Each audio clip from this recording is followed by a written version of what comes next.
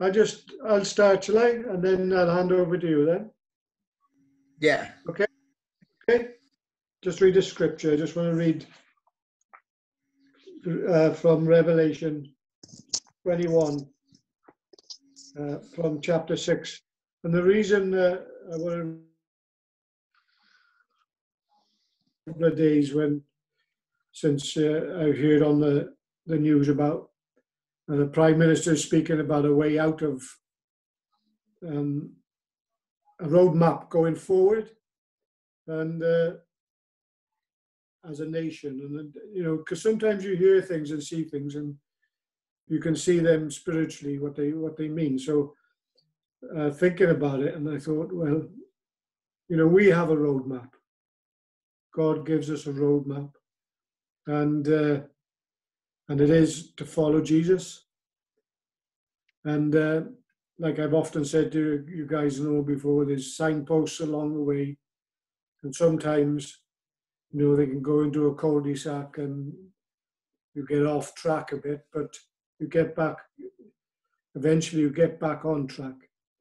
And one of the scriptures that came to my mind was from Revelation 21, verse 6. And this is what it says. This is John speaking then. He said, he said to me, "It is done. I am the Alpha and the Omega, the beginning and the end. I will give of the fountain of the water of life freely to him who thirsts." And thinking through that, and I think we know the start of our journey, but we also know where our journey is going to end for those who thirst after the Lord. And whatever life throws at us, or whatever life's cul-de-sacs we go into, we can get back on track. Perhaps when I share later on, not next week after Peter shares, I'll share a bit more about it, because God's developing that in me to try and explain, reveal through that what my journey has been like, so I can share with that. So if we just pray then, and I'll hand over to Adam to share. So Heavenly Father, we just thank you that you are the Alpha and the Omega, the beginning and the end. And as we know, as our Prime Minister is going to lay out a roadmap of how he sees things moving forward after this, through this pandemic, Lord, we just pray that you would give him wise counsel to each of the medical staff, Lord, to the politicians, and to those scientists as well, Lord. Father, we just pray that the provisions would be there for each and every one of us. And Father, we just pray as we go forward that those milestones that we reach in our lives, that we know that you put them there for us, and those doors that open, Lord, you open them for us. And I know sometimes, Lord, we get a bit sidetracked, but you will bring us back to track, and you bring us together as men of Christ, that we can support and love one another in whatever situation we find in. But we do know, Lord, the truth, that you are the beginning and the end. And the journey is long and hard sometimes, Lord. But we know that you know the end. Even through this pandemic we're going through, Lord, you know every step of what's happening. So, Father, I just pray that you would guard and guide us tonight. And I just particularly pray for Barry and his family, and for his grandfather who he's lost, Lord. I don't know if he was a believer or not, but I just pray that he has met with you, Lord, and he has had the chance to ask you into his life, Lord, that he would know your kingdom in the future, Lord. As each and every one of us follow you, we ask you to guide us and keep us. Bless Barry's family and strengthen them at this time, Lord. We ask it in Jesus' name. Amen. Amen. Hand over you, Adam. Right, okay, evening guys, can you all hear me? It's all thumbs up? Cool. So,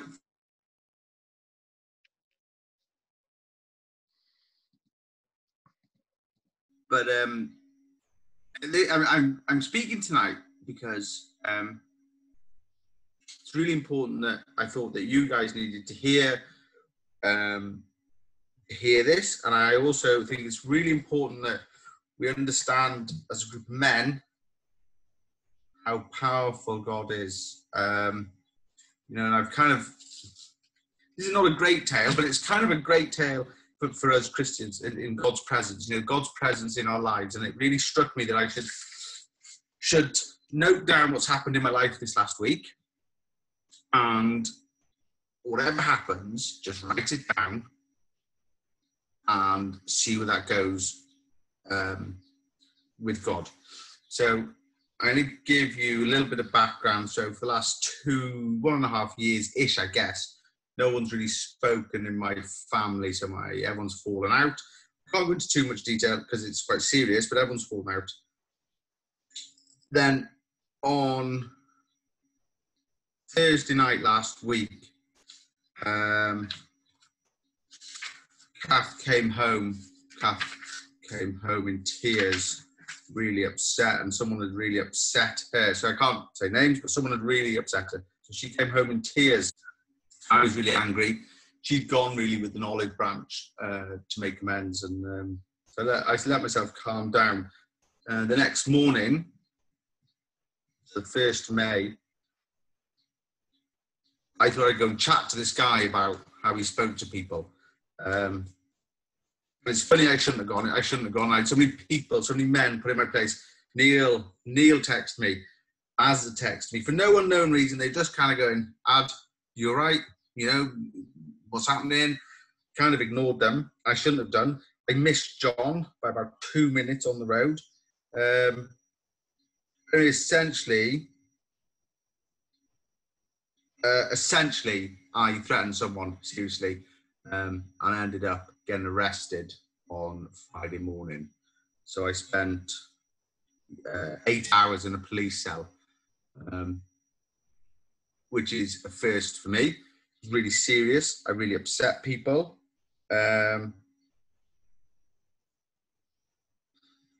But this isn't really, this is about that incident, but really it's about my time I had then and I've had since with God and the presence he puts in our place, which I have found absolutely, kind of, I got to say it, fascinating and kind of miraculous. So when I got to the cell, I was put in the cell. I don't know if any of you have been in a prison cell. I was put in the prison cell and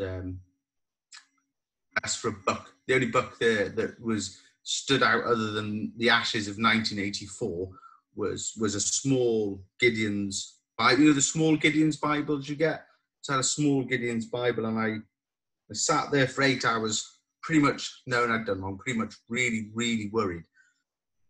But in that 8 hours, I read most of the letters. I read Revelations. I spoke the Psalms aloud. 8 hours, you had a lot of reading done. And where I should have just been, I knew I'd made disastrous decisions in my life, a couple of hours before. Where I should have been mindless with worry, I wasn't. It was literally when they talk about having God's presence with you, I sat there and I read the word, and they say the word is powerful. I'm telling you, men, the word is powerful. I sat there for 8 hours reading the word. I was okay. I was looked after. For the whole time I was looked after. I had people who surrounded me. Even when I was in that cell, I found out later that people were checking on me. People were making sure I was okay. They were liaising and chatting to my wife to make sure she was okay.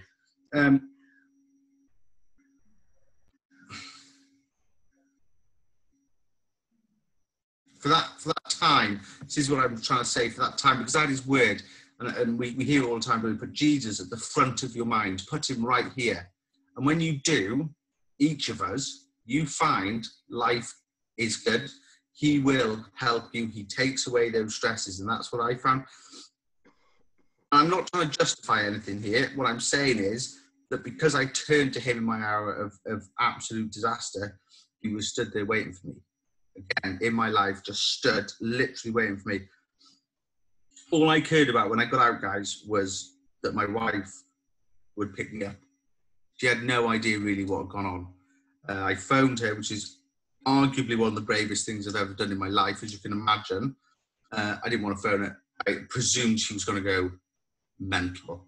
I phoned Kath, and I cried when she just said, "I love you, I'm coming to get you." And she just came and got me. She just picked me up. She wasn't impressed with me, she wasn't happy, but she loved me. She got me home, and my girls loved me.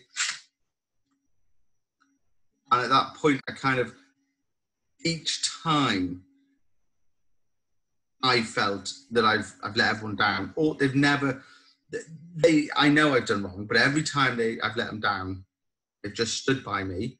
I've had more time with God this week than you can imagine. And I'm trying really hard, and we've got to do this, guys, as men, is don't fall. I've written it down here as I've been pondering this over the last few days. I've been written down here. The devil's really sly. Devil's really sly. And there's a quote, isn't there? Does the devil know your name? Because he should do. If you're a Christian man, he should be scared of you. But he twists that into your pride and your arrogance. And you've got to be careful that I'm not doing any of this in that way.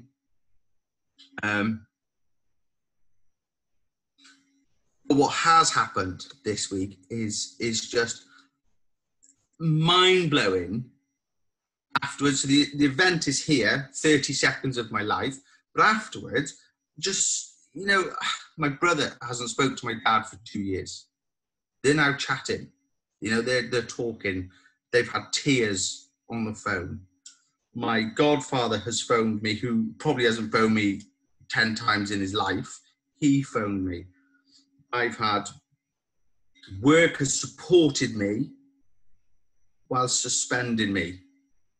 Does that make sense? And they have to. I've told them to, because there are policies to go over. But whatever happens, I think this was a place I always had to be in. I was saying to a couple of you guys before, Kath, the last 2 weeks, has had dreams and thoughts of doors shutting and doors opening. I have had for about 3 years now visions of me in some kind of cell and doing something wrong. And it's looking now at how do we pull all this together when he's done, he's looked after me. Now I have to look after what his vision is for me.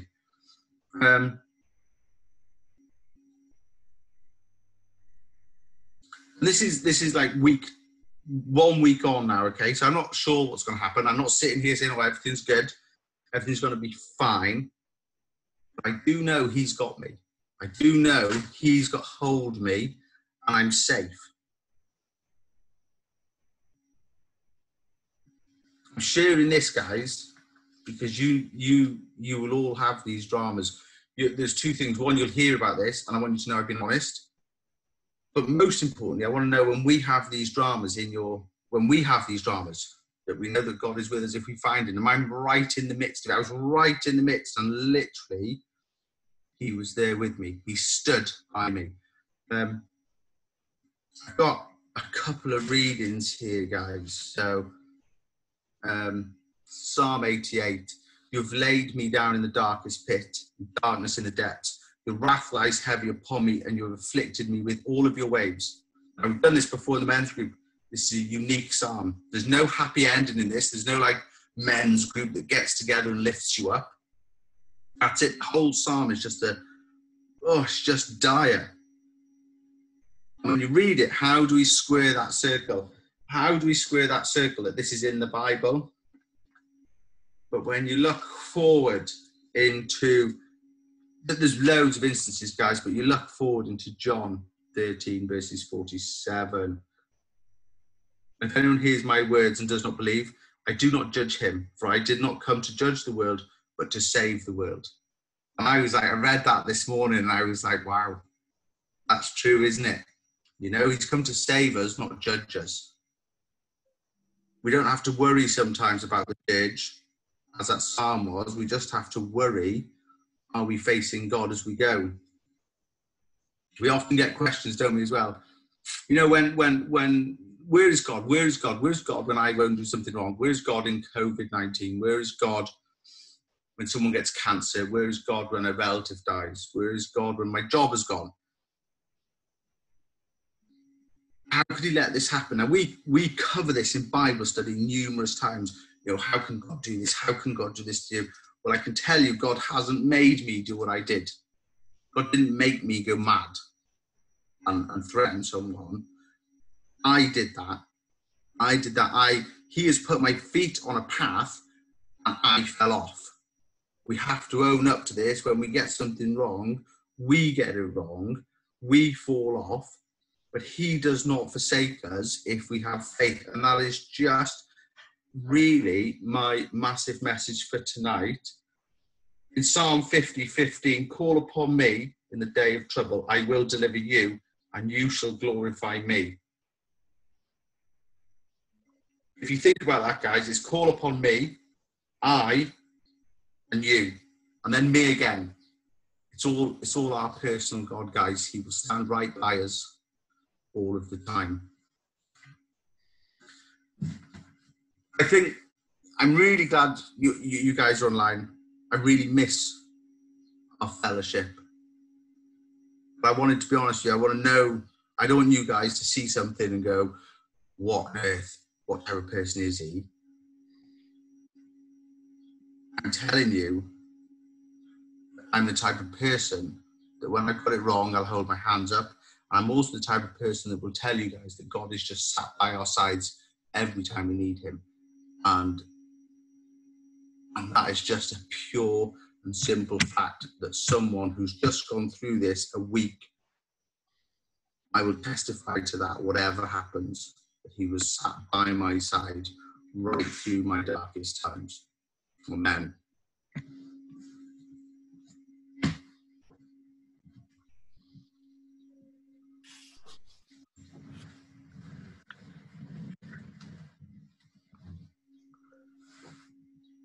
Very brave, Adam.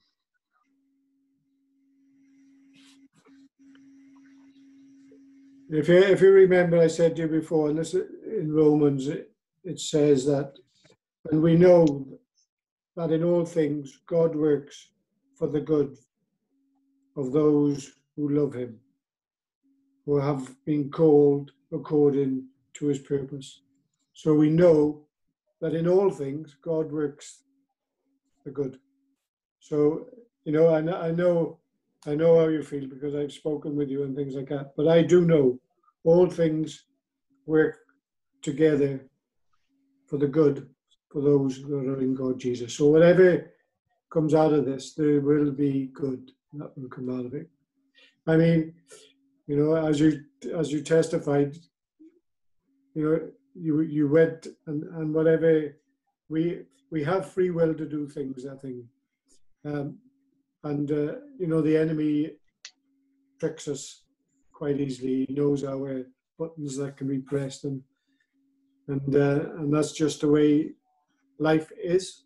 But God also knows that he allows the enemy to go so far, and then he will bring good. He will not see his children be harmed beyond what they can endure. So I just believe, as I've shared with you before, that good will come out of this, out of the whole situation. And there is no condemnation for those that are in Christ Jesus. So, you know, I love you, Adam, and I love all the men of Christ. And we just stand together and we lift one another up, you know, and just bless you, brother. Cheers, dude. You know, and Adam, I can actually empathise with the situation you were in prison there. I hadn't done anything wrong. Before I came to Christ, I had got my name involved in something that was not right. Without going into huge detail, somebody lost about £80,000 on a Spanish property. Now, my name is in the frame as being involved in some of the introductions And of course, I had nothing really to do with that. But the police thought otherwise, came along to my house, broke down the door, arrested me, took all my computer equipment away with me, clapped me in irons, taken to the local Nick. In fact, I had to tell them where the Nick was, which is quite funny because they came from out of the area. But no, there I was introduced to take shoes off, belt off, all the stuff that you go through. I didn't have the luxury of a book. I was sat there in a very plain cell, wondering what the hell was going to happen. So I do appreciate exactly what you were going through with that. I didn't get fed during my 8 hours. I hope you got something to eat. But it's not pleasant at all. I know exactly what it's like, mate, and it is very difficult. So well done for saying, that's brilliant. The most important thing I'm trying to get across. One is that I'm not hiding from this, but two, when I should have been stressed on my knees. Like I've been suspended from work. It could be a disaster, but you know what? I've literally, with Kat's help, we've gone God, family, friends, in that order, and it's weight just falls off you. It falls off you because that's not being apathetic and it's not being hiding. It's going like, this is what we're going to do, and then we'll see what happens. We do everything as we should. It's not like we're hiding in our bedroom. It's like this is what we're doing. This is how we're going to do it. And it's just the obvious power that gets me. It's the obviousness. I think somewhere along the line there, we've got to have trust that it's going to happen in the right way. I think it's the trust is the big one there. I found myself after I came to the Lord, I came down here to Wales, and I found myself in a situation where I was not behaving well, and I had to go through the situation of knowing that I'd done wrong, and trying to work out what I should do, and I had to pray for the peace of the Lord. And I think you're right in what you were doing. You were placing the Lord in front of you, knowing that He was going to help. And I think that's the attitude we have to go through these things. Yeah, definitely. Fairly detailed roadmap in the Bible. This is the other thing, isn't it? It's not like, what we've spoken about, which is really interesting. Rather than having to sit and go, I'm going to worry about this thing and this thing and this thing, you go, how should I be doing this? In total, go to the Bible and pray. How do I do this in total? If you bought a self-help book, it would be your job, your wife, or whatever, or being a man at 42, and there'd be a whole list of books out there. Was what we found is you can just go, God, give me peace and wisdom. Job done. You don't have to go to the nitty gritty. You just have to find out what we should be doing day to day now, and hopefully his feet are going to put me on. My feet are going to be put on. The specific path that He wants me to follow. Seek the Lord, and He shall be found. It's only the more you seek, the easier He is to find. That's definite, yeah.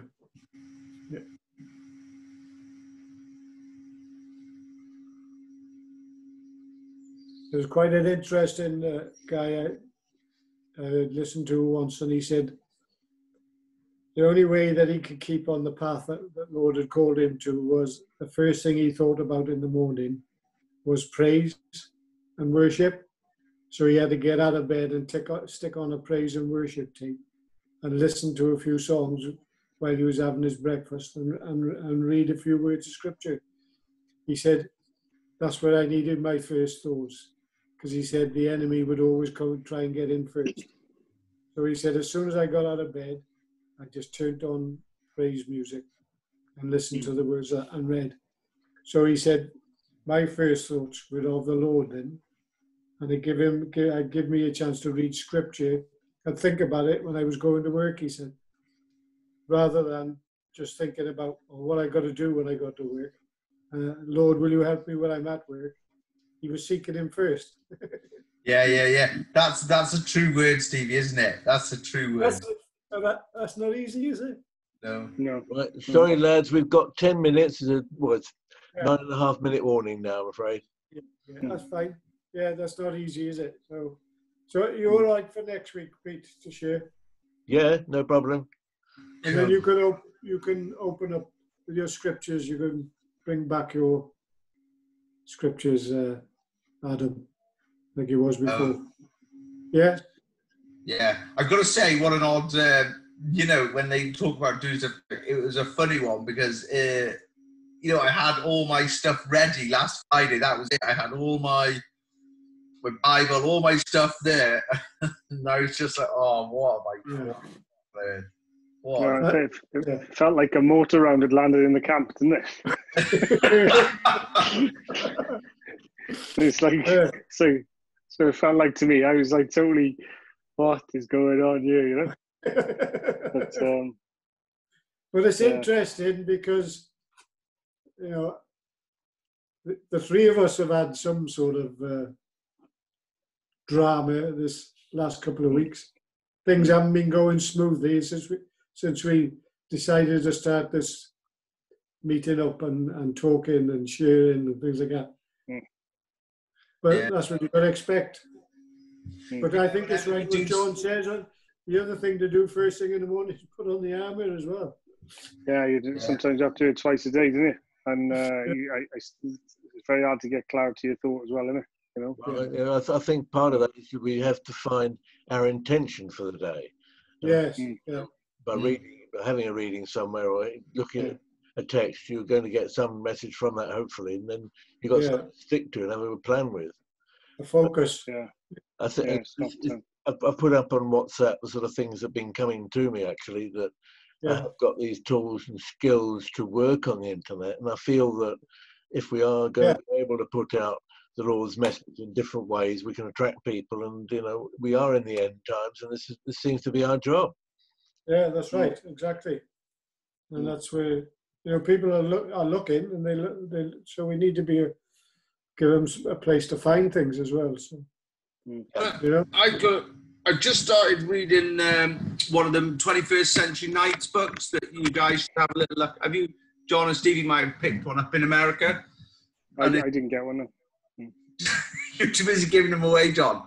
But it's a real nuts and bolts book about how to do a men's ministry in your area, and it was saying it is possibly one of the most thankless tasks in the church. That is undoubtedly just incredibly difficult, but arguably the most worthwhile when you look at how many men don't go to church. Yeah. On the positive, like we've said before, if a dad goes to church, then 90% of the time his family will go. Yeah. The flip is amazing, and I just think that's, we've got to think about this, however hard this gets, with us. And this book was saying, you've got to pick each other's strengths, get a hardcore group of men, and you do not give up. And we heard this, didn't we, when we were over there? The guy was going, if people fall off, don't try and find them. If God has given you a message, then they're just not on board with that message. Don't flip-flop around. That's what you're deciding to do, and go for it. Stick to the plan, yeah. Stick to the plan, and I think we're fortuitous in the men we have. I think what we have to do is be a bit more, I don't know, we don't seem to have any, we have the men's event, which is great, and then we seem to have a nice time meeting, and I think we just need to come out with like Pete was just saying, if we're going to go put messages out, then we need to be a bit more, as a little group of guys, we need to be a little bit planned on how and where we see our vision. So anyone talking to us goes, oh, that's those boys' vision. But I'm not saying we do that now or the next few weeks. I'm saying we do that over tea and biscuits with a fire on somewhere where we can just relax again. Well, see, one of the things there, Adam, I've been looking at one or two different services put out by ministers using Zoom and one or two other tools, and I've realised there's probably about double the amount of people on that than they would have in a congregation, if not more. Yeah. Yeah. It's about 6 or 7 times in Milford, yeah. So it, Yeah, well- it must be possible to attract people to what we're doing here. Yeah. Well, we're on the peninsula, aren't we, Neil? And there's there's up to 150, 160 people going to church on a Sunday morning. Mm. You know, Yeah, definitely. Yeah. I mean, what's that about? Mm. You know, people say, oh, it's all about the building. People won't go to church because they won't move churches. Well, flipping heck, there's 160 people who aren't even going to the church. Mm. You know, they're sat in the lounge doing it, which is great, but it kind of throws a bit of a, you know, a curveball on the idea that people will only go to their own church. They'll happily sit in the lounge and go to church. Yeah. Well, there must be a way, sort of, when we get out of the lockdown situation, to find a way of bringing people together. And if we can develop perhaps some sort of relationship using a tool like this, then that will help tremendously. Yeah. Yeah, I mean, maybe, you know, we can talk about it, but I just think that when we're talking, you know, if we were doing a meeting like this and we're sitting out having a campfire and a cup of tea, what we really need is some kind of IT system watching us so people can join in and be inclusive without turning up. Because we're cowards at heart and we don't want to turn up to a new thing. No, that the technology's there. You know, we can actually. It might be. I have no idea. Well, we can. You know, we can put a laptop on the table, and they can follow on what's going on round it. You know, in front of it. Yeah, that's what I think we should think about that. I think that'd be really cool, Pete. I think that, you know, you and Neil are gifted at these things, and I think we should use your skills, shouldn't we? Oh, yeah, definitely. Do that. Yeah. I mean, we've got a tripod and a camera, and, you know, Bob's your uncle, really. Yeah, let's do it. Right. Are we gonna? Can I just say we do need to think about, you know, lockdown might be easing in a couple of weeks, if not this Monday, and then we need to think about, if nothing else, just getting a pack of biscuits and a cup of tea. Well, it's going to be. Well, I just heard on the news that the First Minister's put out that it's going to be easing in terms of being able to do more exercise during the day. And then what's the other thing he's looking at? It's Garden centres. The what? The garden centres are open. I'd love to. Light, and then we're going to be locked down again for another 3 weeks, probably, definitely. So it's going to be a little time before we actually been able to plan what we're able to do. Well, hopefully by then, you know, Adam's back in Green Links and we can sort stuff out from there, you know. Yeah. Yeah. We're 2 minute warning. Oh, 2 minute warning. Okay. Right. So everybody's learned something tonight, today. Yeah. Make sure you bring your body on this to Adam's next testimony, just in case. And if Pete asks you to buy anything in Spain, say no straight away. Yeah. All right. Yeah.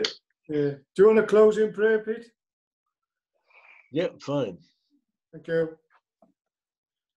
Heavenly Father, we thank you for the opportunity we've had to come together once more. We ask you to bless Adam in his circumstance, and we're grateful to be able to see you there with him. Please continue to do so. Please continue to support what we're trying to do together, Lord, and help us to support Adam in the best way possible. Please open our eyes to see what is around us where we can help others too, Lord, and help us all bring men together so that we can present you to them in the best possible way with your help. I say this in Jesus' name. Amen. Amen. Amen. God bless you all.